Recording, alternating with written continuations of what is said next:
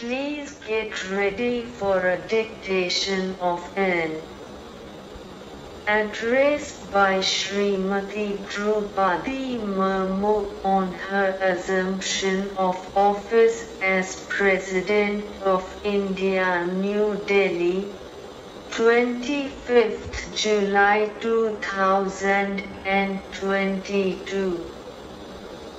5 seconds. 5, 4, 3, 2, 1. Start. Namaskar. I express my heartfelt gratitude to all members of Parliament and legislative assemblies for electing me to the highest constitutional post of India. Your vote for me is an expression of the faith of crores of citizens of the country. I humbly greet all the fellow citizens from this sacred parliament, a symbol of the hopes, aspirations and rights of all the citizens of India.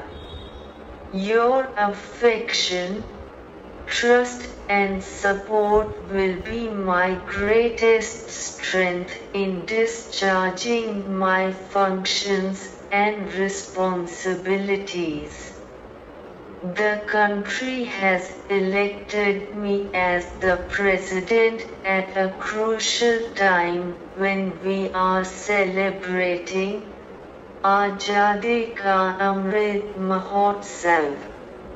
A few days from today, the country will complete 75 years of its independence. It is also a coincidence that my political career started when the country was celebrating its 50th year of independence.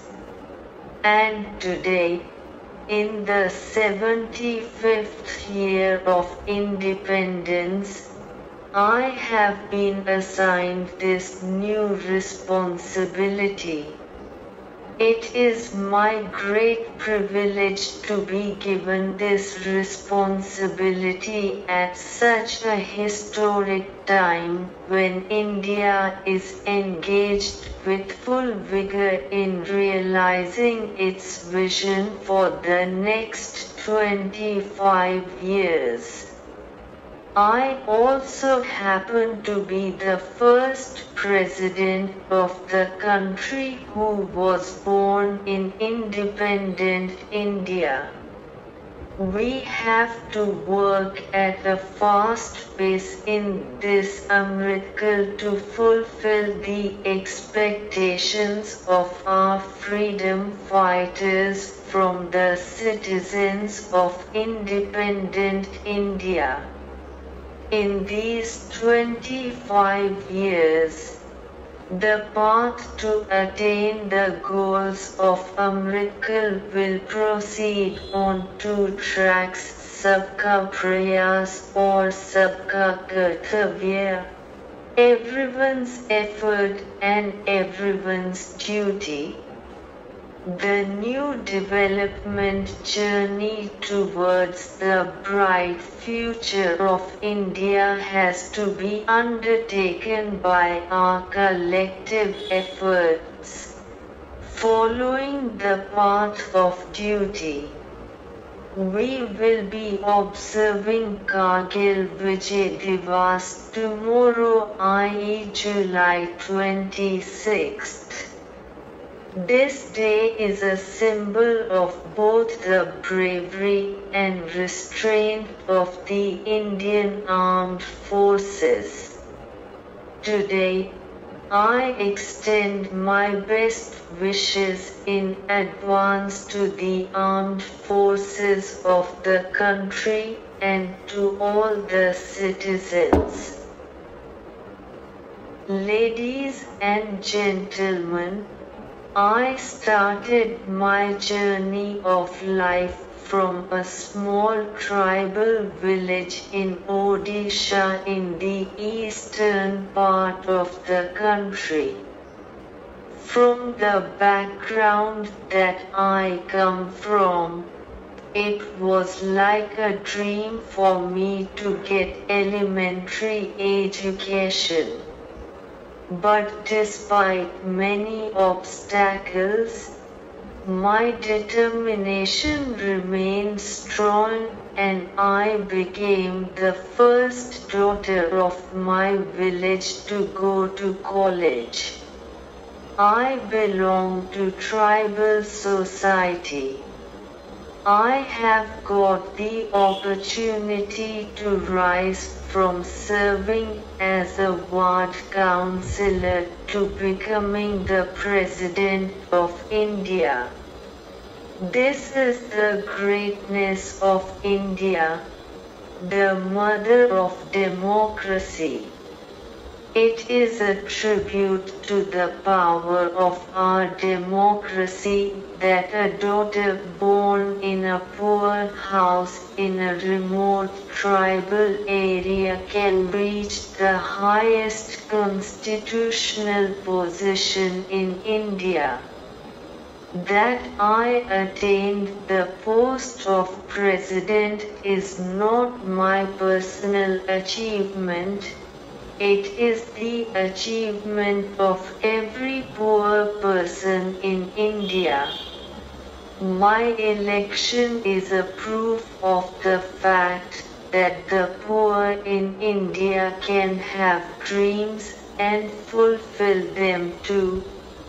And it is a matter of great satisfaction for me that those who have been deprived for centuries and those who have been denied the benefits of development, those poor, downtrodden, backwards and T1 BILS are seeing their reflection in me.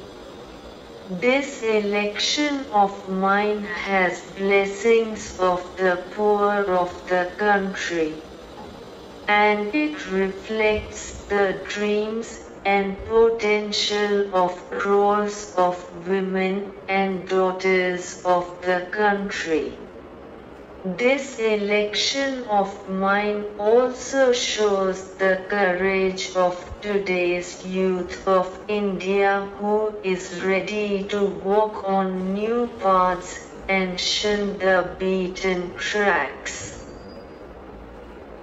Today I feel proud to lead such a progressive India.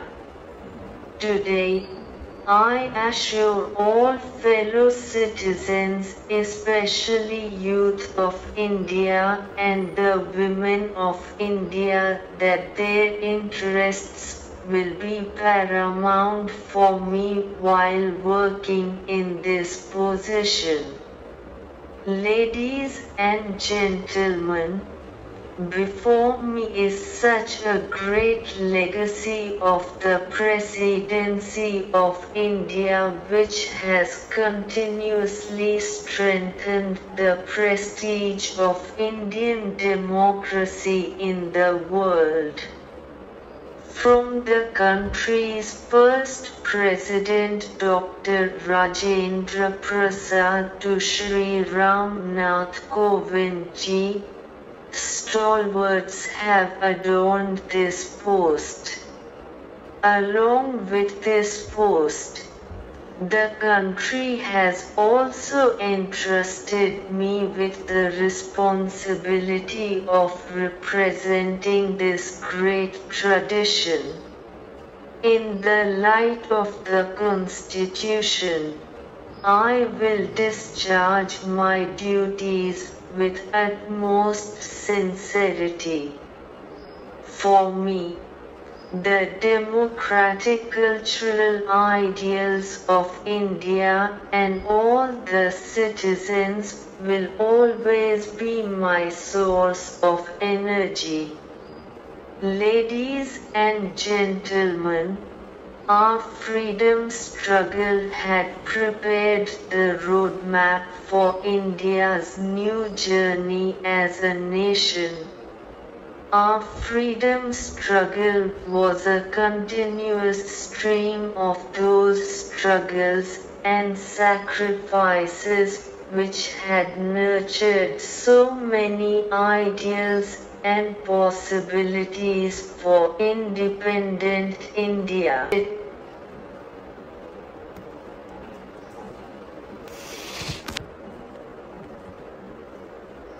Pujya Bapu had stopped to Swaraj, Swadeshi, Swachhta and Satyagraha to show us the way for realizing Indian cultural ideals.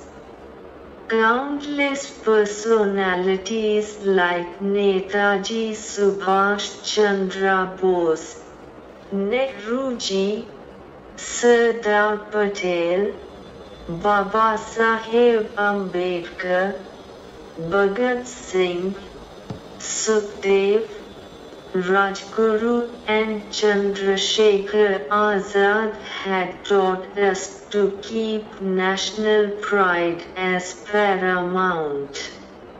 Many brave women icons like Rani Lakshmi Bai, Rani Velu Nachiyar, Rani Gaidinliu and Rani Chennamma had taken to new heights the role of women power in defending and building the nation. Stop.